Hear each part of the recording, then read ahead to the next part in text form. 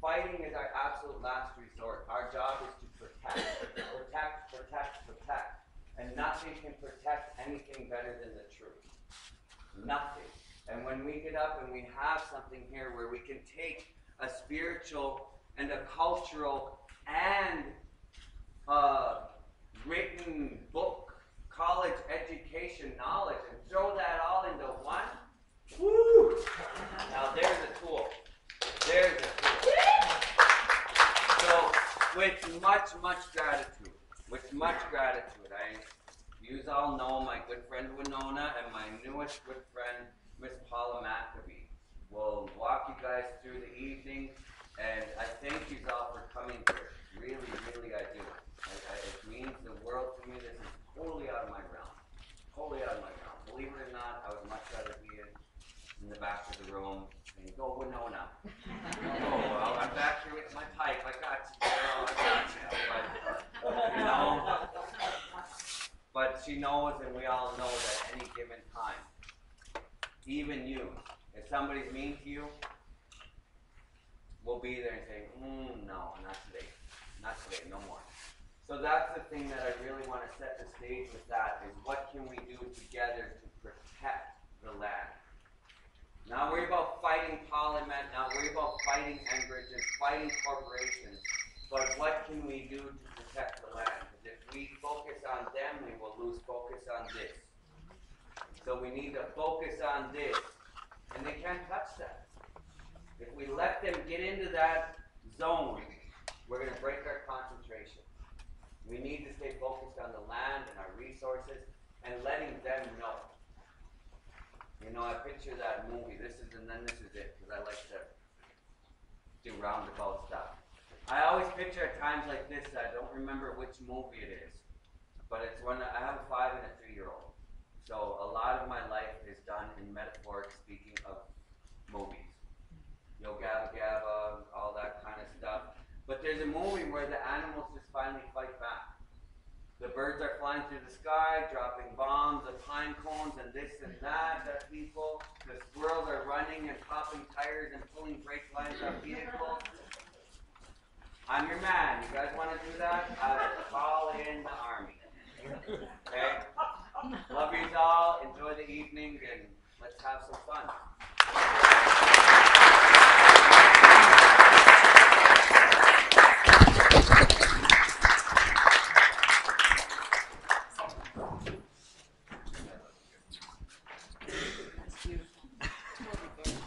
Maybe it was Fern Gully.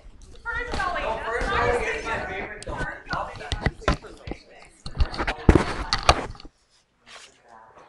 That should be All right, while we're getting, is this okay?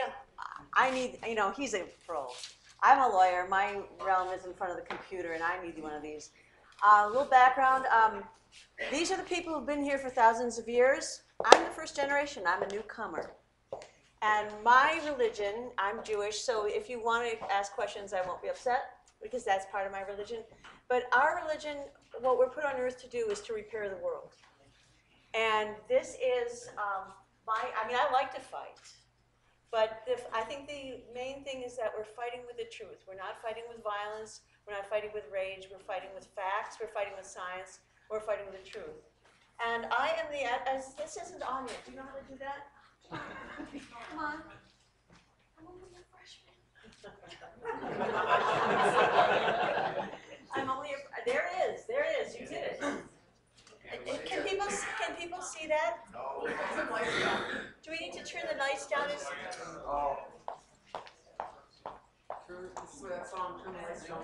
Turn the lights down low, okay? All right. Can we have a little light so I can see? No, a little more light, guys. They're perfect. My name is Paula Maccabee, and I'm the Advocacy Director and lawyer working with WaterLegacy. And WaterLegacy is a small nonprofit, grassroots, that was formed to protect the water in Minnesota and the communities, both animal and human beings, who rely on having fresh, clean water. And I've sort of tentatively talked about, oh dear, I can't even see to change the slides. That's terrible. There we go. Do you want a helper? You know, I would love a slide helper who could see. That would be so wonderful. We're talking about PolyMet today because PolyMet is a place where we can see how it's all connected. That the only way to protect the water is by honoring the earth. And what is PolyMet? PolyMet is as a copper-nickel sulfide mine. Now, sometimes if you went to any of the hearings, they say it's not a sulfide mine, it's a copper-nickel mine. There's the proof, it's a sulfide mine. Because the total amount of sulfur content in what they're going to dig up is a little bit over 1%. Total amount of copper-nickel is about 0.86%. So there's more sulfur than there is copper and nickel, so you can call it a sulfide mine. And what that also means is that 99% of what they're going to be digging and blasting out of the ground is going to be waste. And that waste is going to be there forever. And that's, these numbers are if the mining is only for 20 years. And it might go even longer than that. But the minimum is 308 million tons of waste rock and 226 million tons of tailings waste. Next slide. And this is just a sense of where this is located. The point that Michael made before is that this is not the first mine. There are cumulative impacts. And here's that string of mines, which is, we know it's the Iron Range, and that little blue arrow on top is where they're proposing to put the PolyMet mine. Now, this other arrow here is for the Fond du Lac Reservation, because one of the things that is the most troubling to me about this project is initially the copper mines were proposed closer to the boundary waters. And a lot of people got motivated and said, oh, we can't have mines near the boundary waters. And there are at least some people who said, this is going to be the sacrifice zone. Okay, there's the St. Louis River, most important estuary for Lake Superior fish.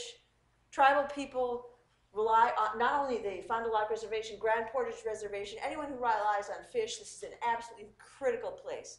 But the initial concept was, this is the sacrifice zone, this is the place where it's easier to put the mine than up by the boundary waters.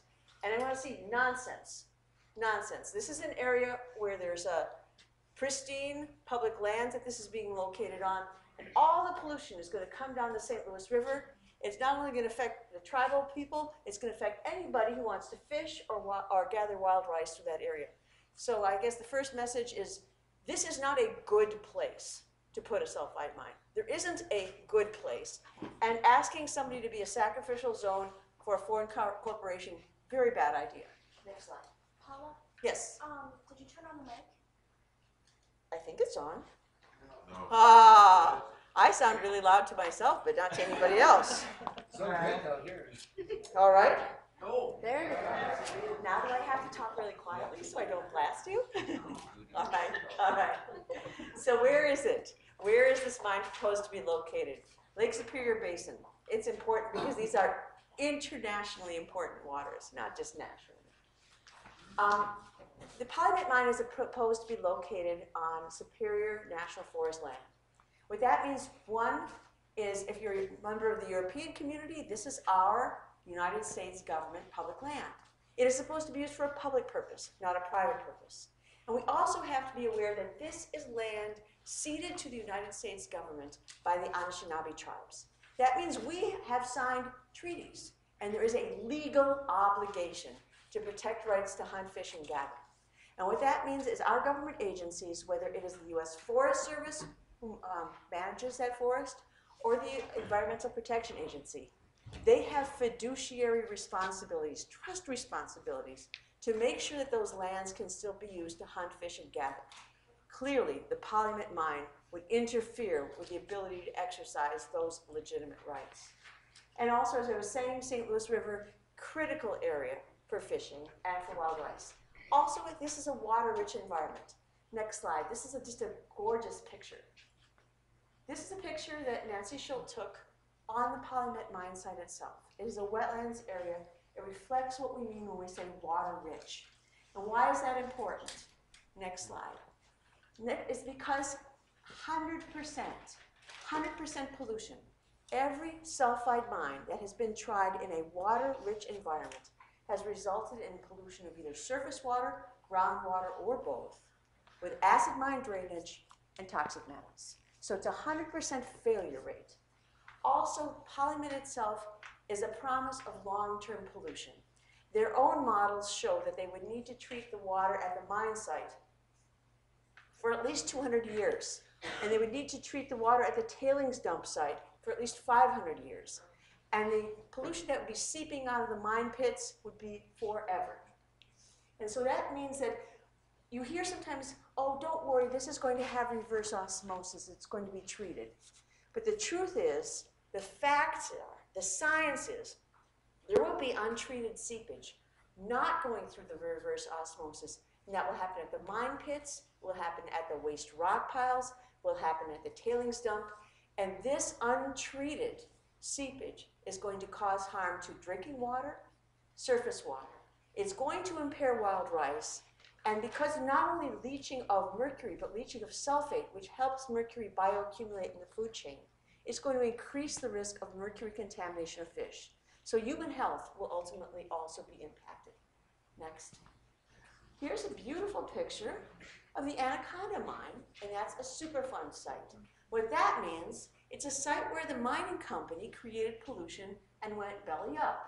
And who pays for Superfund sites? We all do. Taxpayers pay for them. So far, the largest source of Superfund liability in the United States, all the other industries, hard rock mining, another word for sulfide mining, is the #1 source of taxpayer liability. We've paid out about $2.6 billion. This was done a couple years ago. The EPA analyzed this. About $2.6 billion, but the EPA has estimated that even if we never did another copper sulfide mine, just to clean up the ones that we already have there could cost taxpayers as much as $54 billion. And that's billion with a B if you're in the back and you can't hear. So this is the kind of concern when we talk about the economics. You're trading off maybe 20 years of jobs, some of which will be coming and going, some of which will be local, with the potential for an enormous liability for people once the mining company is gone, but the pollution remains. Next. This is so wonderful. Why didn't I think of doing this before? Okay. Okay, so the question is, what is PolyMet and what is Glencore or Glencore Xstrata? PolyMet is a shell corporation.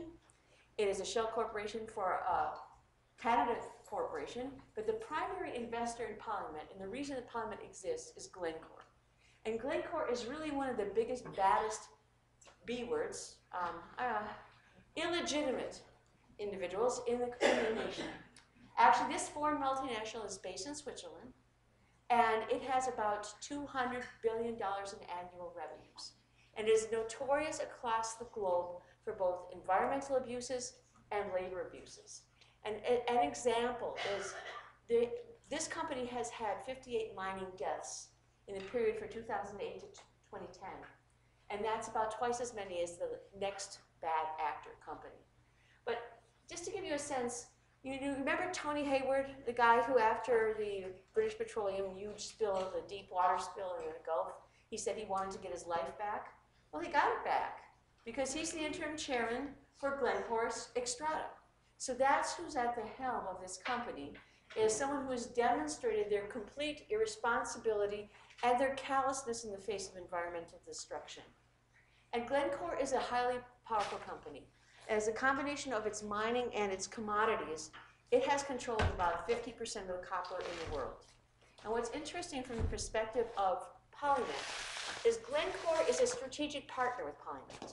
What that means is they've cut a deal so that at least the first 5 years of everything that's produced out of our PolyMet mine goes to Glencore. And then when Glencore merged with its Xstrata, which is a Chinese company, in 2013, they made an agreement that at least for the first 8 years, all their copper goes to China. So here's the deal. We get the hole in the ground, we get the pollution, we get the taxpayer liability, and the money goes to Glencore, goes to a foreign corporation that seems to have enough money as it is, and the copper goes to China. So that's the deal that we're looking at for Minnesota, is we get the pain and foreign multinationals get the gain. Okay, next. Here's an example. This is a document from in the supplemental draft EIS. I should tell you the reason why we're taking such a big spotlight on PolyMet is not because it's the only bad thing happening. But right now, it's in a stage of a process where you can have an impact on what is happening because it is a formal legal process called environmental review where they put on a plan. Supplemental draft EIS is just a fancy word for plan, and people get a chance to comment. And this is before decisions are made. So this is a document from their own plan. And what those blue lines show is the direction through which pollution will be seeping out of all those mine features, the pits and the stockpiles. And as a matter of fact, I've had a hydrologist look at it, and he says, this isn't actually correct. Pollution would also be going up that way, which is toward the 100-mile swamp, one of the areas of great biodiversity in Minnesota. So this is actually, this pollution, all this blue pollution lines, is under-inclusive. It goes in more directions than this as well. Next slide. And so what does that mean? It means that there's going to be acid mine drainage, highly toxic, acidic water coming out of these mines. And also, as the acid comes through the rock or the pit wall, it carries with it metals, leaches metals that are toxic to aquatic life. And so what that means is where that water comes out, it will affect wild rice, it will affect fish, and it will violate water quality standards. And a couple of the big issues, one of the big issues is that PolyMets denies that there are fractures in rock. Now rock, Duluth complex rock is cracked. If you live around here, you know that. But they're pretending that it's almost like a little plastic bucket and nothing's ever going to get out. But we have now, I'm going to show you in the next slide, think of that, fractures going and faults going right underneath where these mines and wastes are going to be. And also, there we go. See that purple little, that funny little purple shape over there? That's the mine site. There are 14, these are actually recognized faults. This is from the Minnesota Geological Survey. There's no dispute about this. This wasn't included in the PolyMets materials, but after the Duluth hearing, a geologist just volunteered, and he prepared this for us from well-recognized materials. And there's also this yellow line. There's also a fault line, that purple strange little thing that looks like, I don't know, sort of flattened out state of Texas. That is the site of the tailings dump. And it looks small in that map, but it's actually 2,900 acres, or about 4.5 square miles. And there's a big fault running under that, and look at the number of faults under that mine site. And if you look right to the north of that mine site, that's the 100-mile swamp. If you look down to the south, that's where the Partridge River is. So there is a lot of vulnerability. And one other thing that they don't tell you, they talk about reverse osmosis. Everybody knows reverse osmosis, they're claiming, is going to make the water that is discharged near the tailing site nice and clean. What they don't tell you is that when you make the water nice and clean, all the really bad stuff, all that pollution goes into something called reject concentrate. You know what they're doing with the reject concentrate? They're taking it by rail car from the tailings dump to the mine site. No discussion about what happens if that spills. And then they're going to pour it onto the mine site with one liner into a pond that is only built to withstand a 100-year rain. And they don't talk about what happens if that pond maybe gets more than 100-year rain. We've had that down here in Duluth, haven't we? Yeah. So they're going to take that and concentrate that bad stuff even further. And then either they're going to dump that back in that little green thing called the hydrometallurgical residue facility, or they're going to have to find someplace else, some other landfill to put it in. So the idea that they try and give in their promotions is you can have a treatment facility and it is a risk-free solution, but that's not how it works. There is bad pollution, and once you have blasted those rocks and taken something that belongs in the earth and exposed it to air and water, sulfur, when it's exposed to air and water, makes sulfuric acid. And that is really the cause of the problem. That problem doesn't go away. It gets shifted back and forth, but those chemicals don't disappear. So what WaterLegacy is saying, this plan does not protect water quality. And we have been asking both that the science be re-examined, the science that pretends there's no fractures, the science that pretends there's no accidents, and also that this plan has to be rejected. Next slide. Now, a couple things before we take a closer look at the plant site. At the mine site, there is a permanent waste rock pile at the mine site. They call it Category 1, but what it is 526 acres, 200 feet tall, about as tall as the tallest building in Duluth, and it has no liner, and it will be there forever. Now, the tailings dump, as I was saying, it's about 4.5 square miles. and they're going to be putting 226 million tons more of waste in it. It is also unlined. It is also located on top of historic streams. And what that means is for thousands of years, those streams have carried drainage in multiple directions. And yet, what they're claiming is that they're going to be able to put rows of pumps on one end of this 4.5-mile dump, and they're going to capture 99.38% of the seepage. Now, I call that the big lie because I asked the agencies, first of all, I want to say, as with almost every issue I'm talking about, the tribes who have been working on this issue, the Fond du Lac tribe, the Grand Portage tribe, the Bois Forte tribe, the Great Lakes Indian Fish and Wildlife Commission, have been saying many of these same things now for 8 years. And we're just adding more evidence and more people and more science than what they've gathered. But this is an issue they've said over and over. So one of the times they said, we don't believe you can collect all that.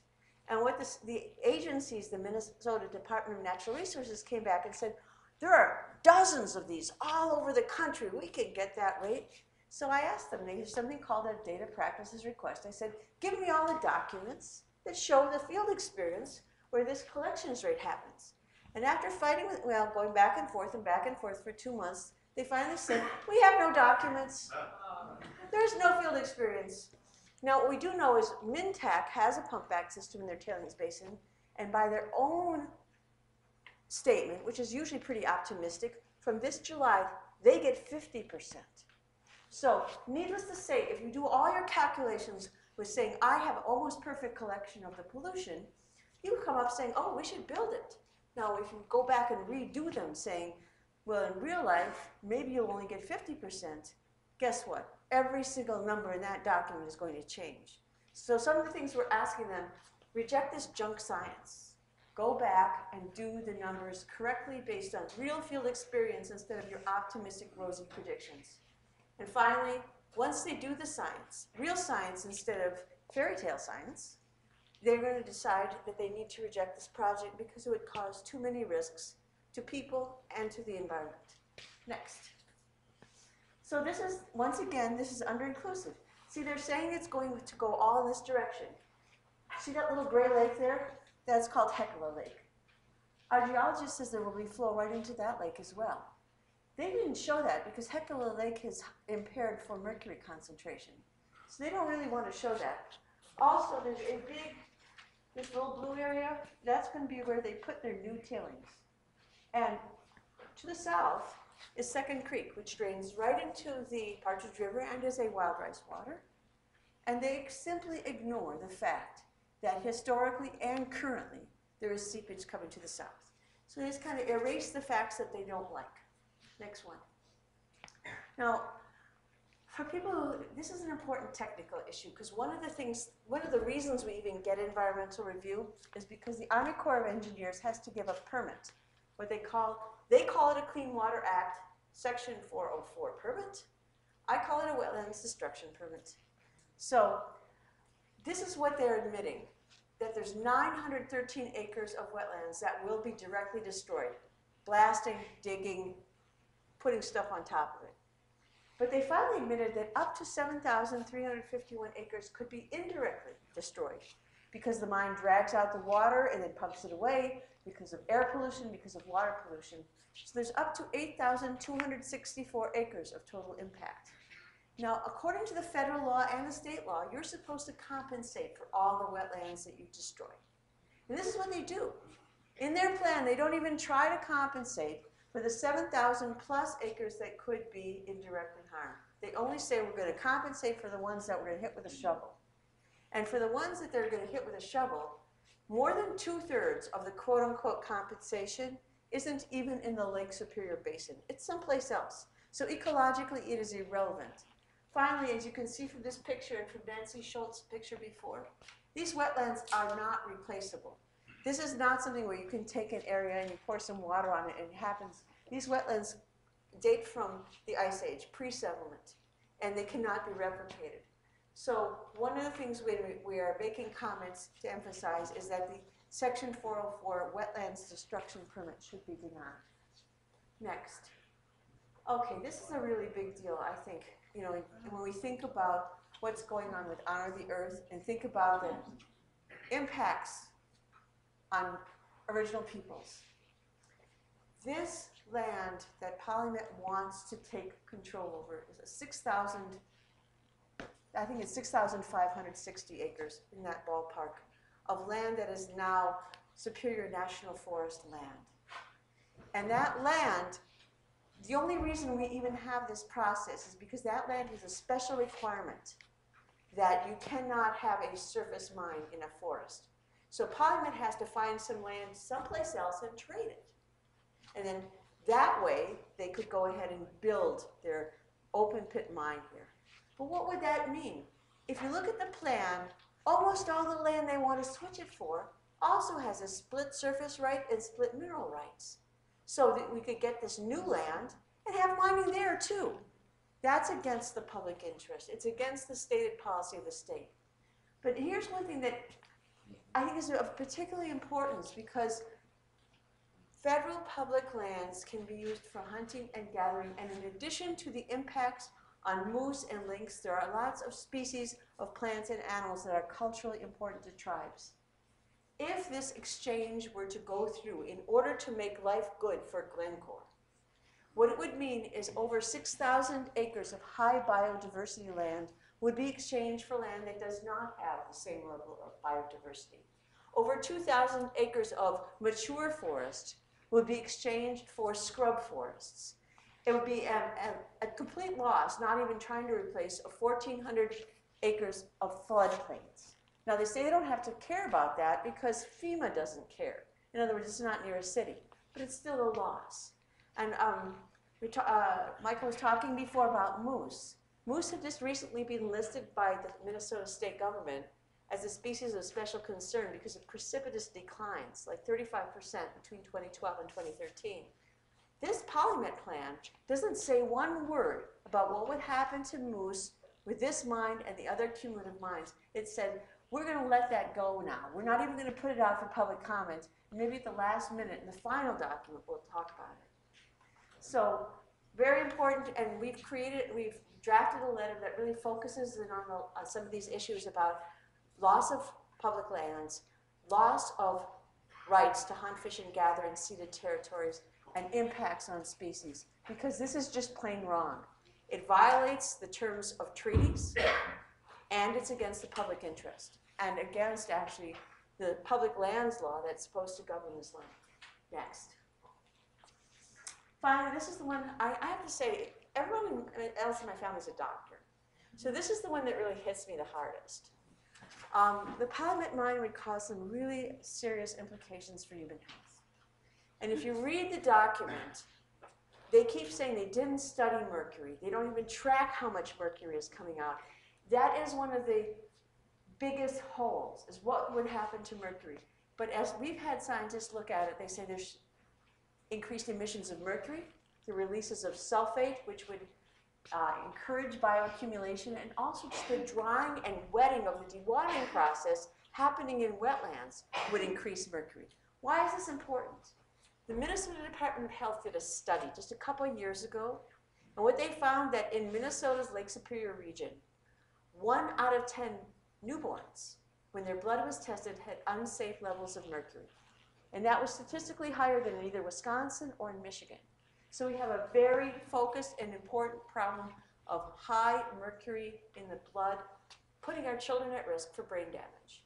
And the St. Louis River in particular, the mercury in fish is higher there than in regional waters, and higher in the lower part of the St. Louis River, which is impacted by mining, than in the higher part. So it's telling us something. It's telling us something about the way we are acting. We're part of the same airshed as nearby waters. Something about the way human beings are using our waters is increasing the risk of mercury.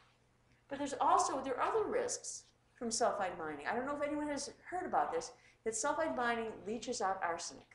And that increases arsenic in drinking water, like in Colby Lake, it'll be going up 38.5%, and that's the drinking water for Hoyt Lakes. But also arsenic gets trapped in the food chain. So if you eat if you eat fish that is in a water body impacted by arsenic, there's going to be mercury in that fish. If you eat wild rice, in a water that is polluted with arsenic. There's going to be arsenic in that wild rice. So that people, particularly who both drink the water in the area and are hunting and fishing and gathering, have a greater susceptibility to cancer. Because arsenic is a class A or highest level of concern, cancer-causing chemical. And there are other impacts from the water at the tailings dump. Has very high levels of manganese. And the health department just completed a study last year setting the limit for manganese at 100 micrograms per liter in order to prevent impacts on the brain of infants and children. Now, some of the discharge from the PolyMet tailings basin is going to be as much as 15 times higher than that. So there are risks to the brain development of children. And interestingly, this plan, PolyMet's plan, did not even try and predict what would be the impacts on people who have residential wells near the tailings basin. They know that there are 39 wells between the tailings dump and the Embarrass River, and they did nothing to try and predict what the impacts would be. Also, they didn't predict what would happen to the workers.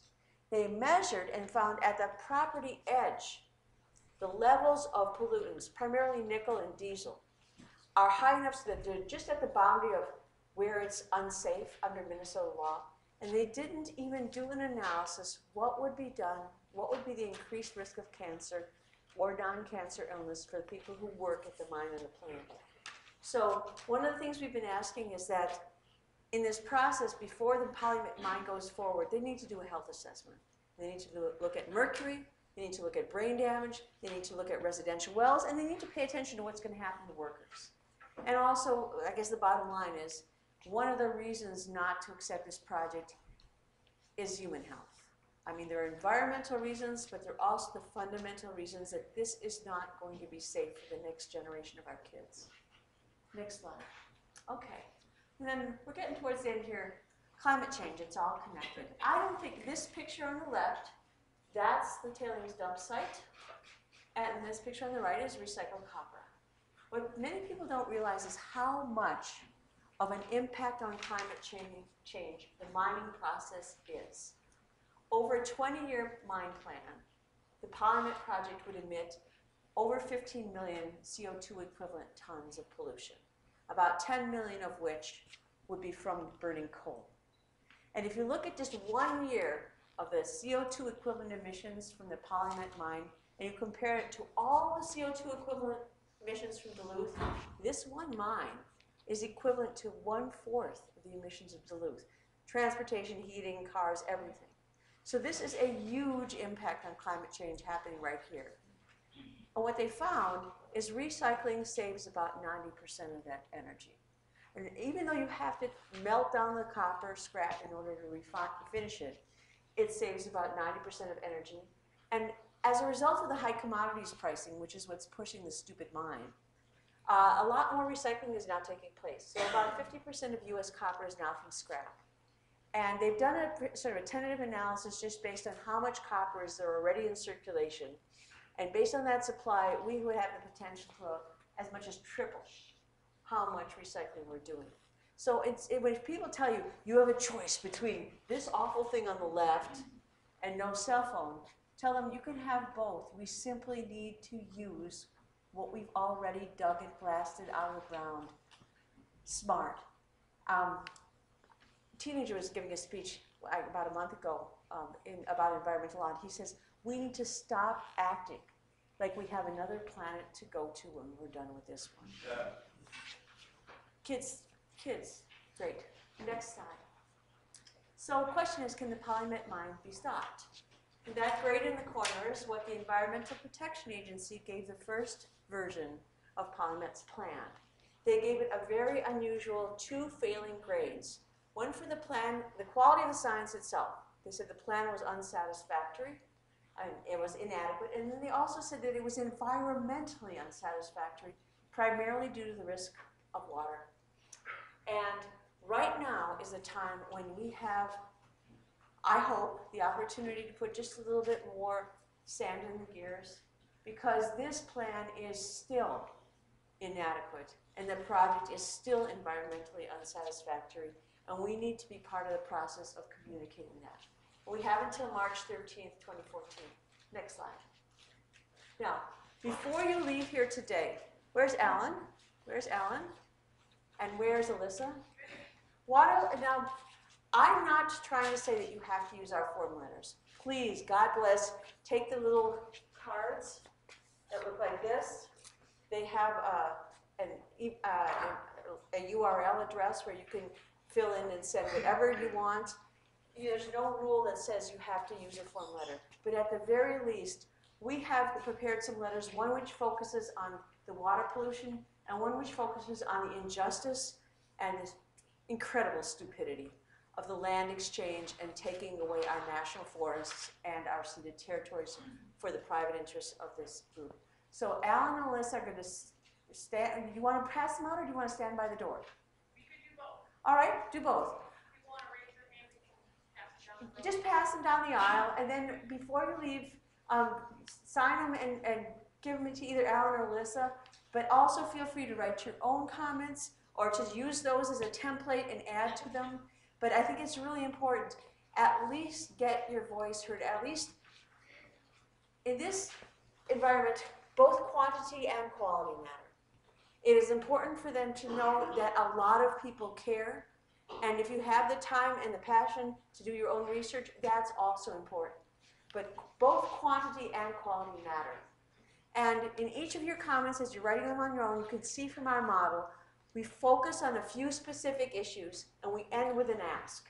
So it's not just, I'm worried about mercury. It's, I'm worried about mercury, redo the EIS, reject the project. Or not just, we think the land exchange is not a good idea. It's, reject the land exchange. Use your fiduciary responsibility to protect treaty rights. So this is kind of an idea of how to communicate. But a lot of people say, well, why does it matter? Even if this ends up in court, a judge does not count literally and read all these comments. But judges are people too. If a judge has before him 8,000 comments and they are all for the mine, it is very different than if he has before him 15,000 comments and 2/3 or 3/4 of them say this is a bad risk. Judges are people too, and so is the governor. And in addition to sending your comments, if you have some time to write something for your local paper, even if it's the Highland Villager, the tiniest newspaper, if you have time to call the governor or call your legislators, the more, this is a place where your personal calls matter. Call Al Franken. You won't talk to him, but when you take the trouble to make a phone call, it will be logged. And the fact that it's a regular citizen rather than some paid lobbyist will matter. So even if you don't say, I'm not the biggest expert, you don't have to be the biggest expert. You have to be a person who's committed to protecting something and a person who's committed to repairing the world. Next. So, whose water is it anyway? I guess starting with what Michael said, the water belongs to all of us. It belongs to whatever powers were here before us and will be here long after us. The water does not belong to PolyMets. It does not belong to Glencore. It does not belong to any short-term economic scheme that is going to leave hundreds of years of pollution for us to clean up and will put our children's health at risk. So if you believe this water is yours, mine, ours, please take action. Please sign a letter, and please do the extra thing of talking to your friends, making a phone call, putting something in writing for your local newspaper, put it up on your Facebook. There's a lot of information at WaterLegacy.org about this PolyMet mine, and the more you share, the more you can be part of building the movement as well as someone who is now, hopefully, really educated. Thank you very much.